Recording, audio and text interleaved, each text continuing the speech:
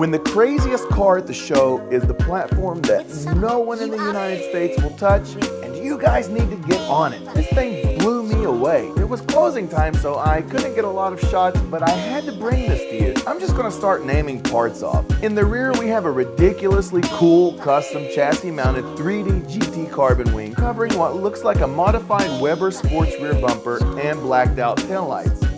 From the side, we can see that the doors opened with electronic poppers and that the side skirts are TRD pieces. Yeah, this whole car is pieced together, but all the parts play really nice with each other, including the Greddy front lip.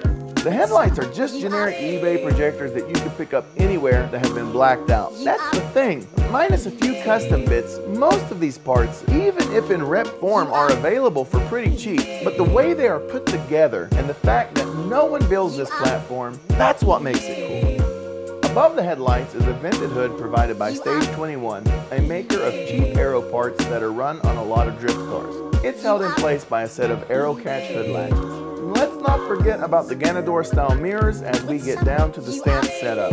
I don't have any info on the suspension components, but I'm almost certain this car is rolling static on coilovers because I did not see it raised for the whole show. The wheels, however, I can tell you all about. They are Stance Magic number 130s, 18 by 9.5 with an offset of 18. And guess what? New, they will only set you back $198 per wheel if you were in Japan. This car is not out of the reach of those on a budget. You just have to want to travel the road less traveled and be ready to take the heat. Flame on.